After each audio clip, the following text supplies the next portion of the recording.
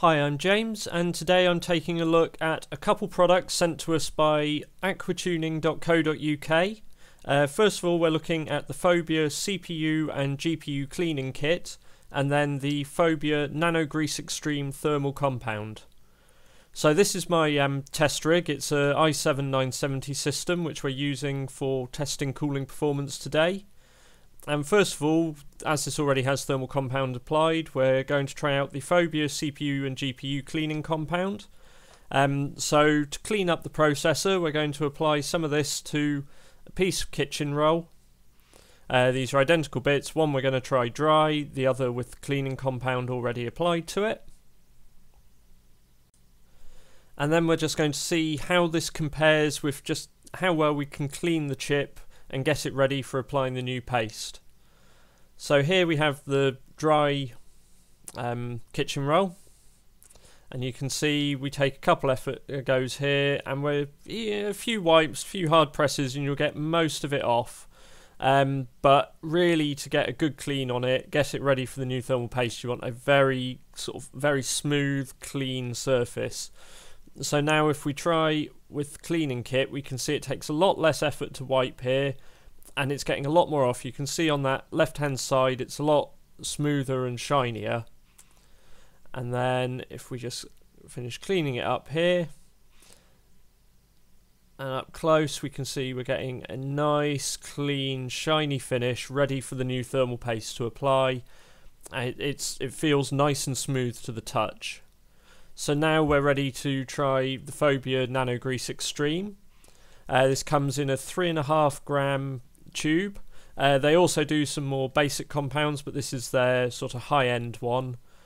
It comes with the tube and also a little applicator, and it's quite nice. You've got a screw-on cap which makes it quite easy to fit and remove the cap. So we just applied quite a bit to this, as it's a large chip, the LGA 1366 i7-970, so it's a 6-core chip, big socket.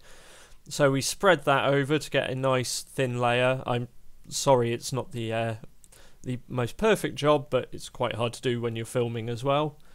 And then to test this, we ran both at stock speeds and then 4 GHz with Prime 95 measuring CPU speed and temperatures in HW monitor, and we compared this with both the Arctic Silver 5 that I generally use and the Phobya NanoGrease Extreme. We can see its stock speeds 3.2 GHz, 130 watt chip. We're not seeing really any variance in temperature. However, going up to 4 GHz, we can see there's a degree less on idle and 2 degrees less at full load. This could be, down to differences in the compound. It could just be a bit of variance in our testing.